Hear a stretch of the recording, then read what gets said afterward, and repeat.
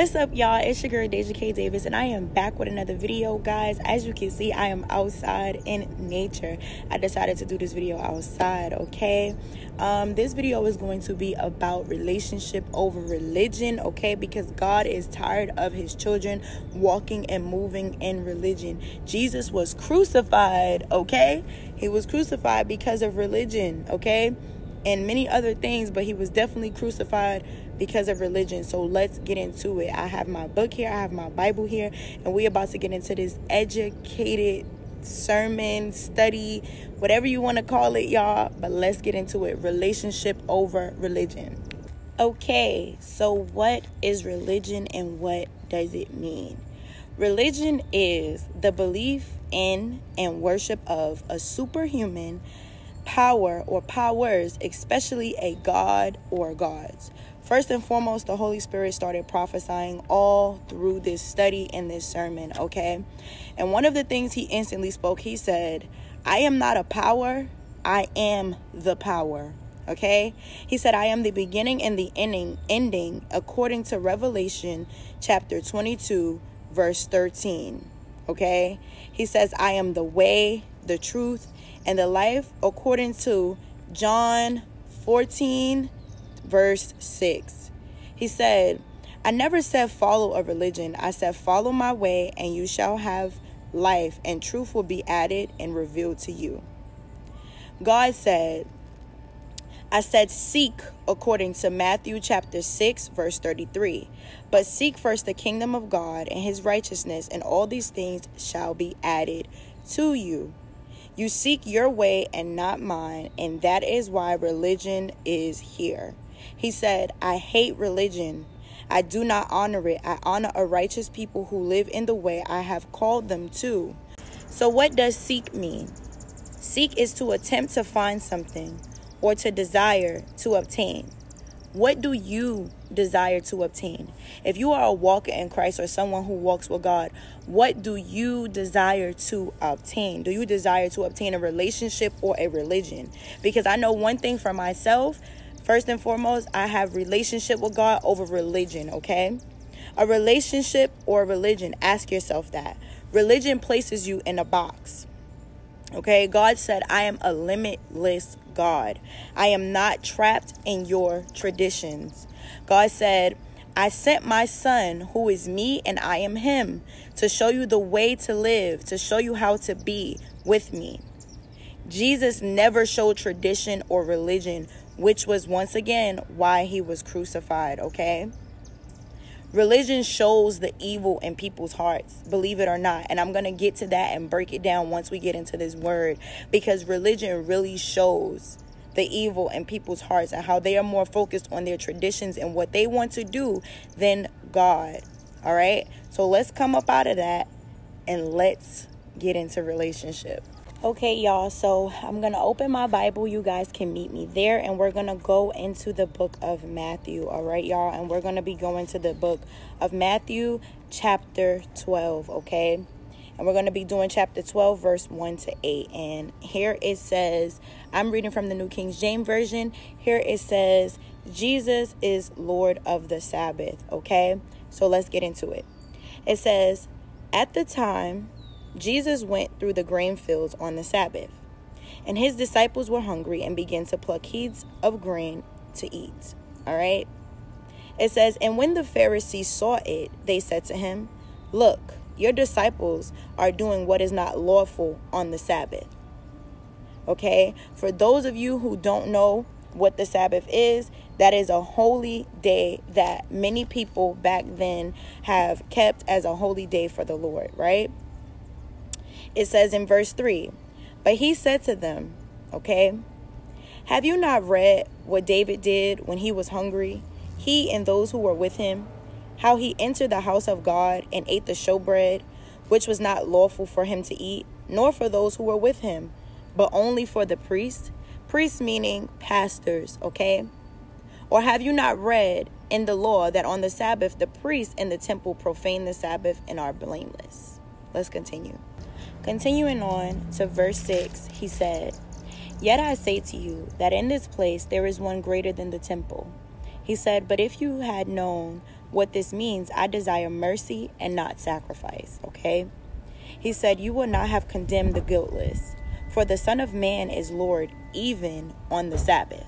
So let's get into what Jesus was disagreeing with and what the Pharisees were doing in their religious ways on the Sabbath that they wanted to keep holy. Or did they really want to keep it holy for what their thoughts was and instead of what Jesus, God's thoughts was? Let's get into it. Okay, so what God had me write down is what Jesus meant, him, God, what he meant, right?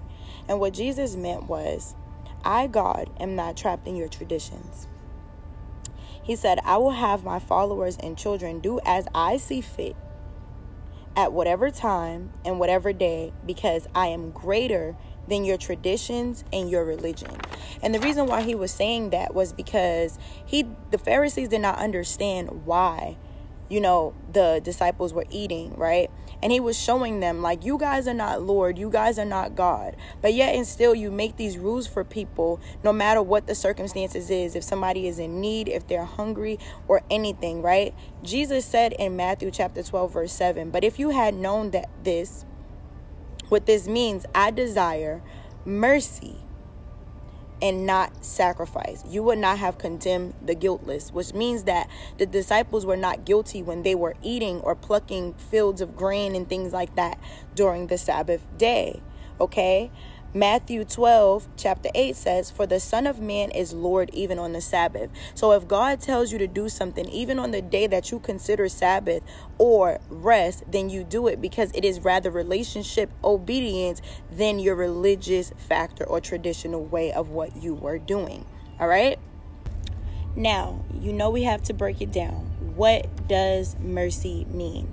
Mercy is compassion or forgiveness shown to someone whom it is within one's power to punish or harm. Okay?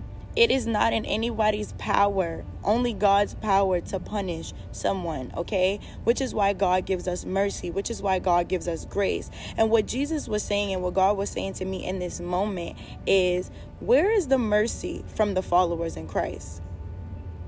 Why are you condemning? Are you condemning the guiltless like the Pharisees? Because of religion that God did not create is what he's asking. Where is your mercy? Where is your grace? He created a way of life that will give you eternal life and freedom, not tradition. He never wanted to tradition. He wanted to break it. That is what we are here to do. What is God is here to do is to break tradition, break religion.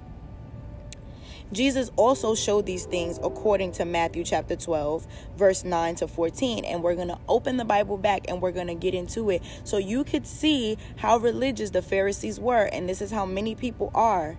Okay. And to show that religion is a tradition for selfish ways of what you want to do rather than what God wants to do. And this is why he wants to break it. All right, so the next chapter which is the same chapter 12, but we're going from 9 to 14. And this was healing on the Sabbath, okay? So it says, Now, when he had departed from there, he went into their synagogue. And behold, there was a man who had a withered hand, okay? And they asked him, saying, Is it lawful to heal on the Sabbath day? That they might accuse him, right? Then he said to them, What man is there among you who has one sheep, and if it falls into a pit on the Sabbath, will not lay hold of it and lift it out, right? Who wouldn't save a sheep who has fallen just because it is the Sabbath day? Make it make sense, right? Verse 12, it says, Of how much more value than a man than a sheep? Therefore, it is lawful to do good on the Sabbath. Then he said to the man, Stretch out your hand, right? And he stretched it out, and it was restored as whole as the other. Then the Pharisees went out and plotted against him how they might destroy him. Okay? How evil is that? Ask yourself, is that something that's good, or is it evil? Evil. All right. So would you rather someone get healed on the Sabbath day, or would you rather someone with a withered hand, with bad health, and you would not help them because it's the Sabbath day? Make it make sense. Imagine crying to God and saying, Lord, I need healing. I need your help. I need your grace. I need your mercy. And the Lord says, I can't help you because it's the Sabbath day. I got to keep it holy. So the next business day, imagine dying and you're like, Lord, I want to live. Please save my life, Lord. And you're calling on Jesus and he says, it's the Sabbath day. It's not lawful to heal you on this day. That would be an evil God. So what God is saying is, come out of your evil religious traditions. Many Christians are religious when it comes to God and his people. God would never, and he has never intended religion. Many judge righteous people who wear chains and hoodies and dress a certain way when they are the righteous people of God. Many people in the body of Christ are judging based off the outer appearance instead of the heart. What does God look at? He looks at your heart. He looks at what you're bearing, your obedience and your faith. Nothing about religion, okay? God is going to start testing those who focus more on tradition. All right, guys. So this is the end of this video. Thank you guys for watching. Here's a word of advice that I have for you that the Holy Spirit said to give. If you are religious and living in tradition, ask God for forgiveness, because he wants relationship over religion. He doesn't want religion. He doesn't want you living in a tradition. He doesn't want you living in religious ways, because he is not a religious God.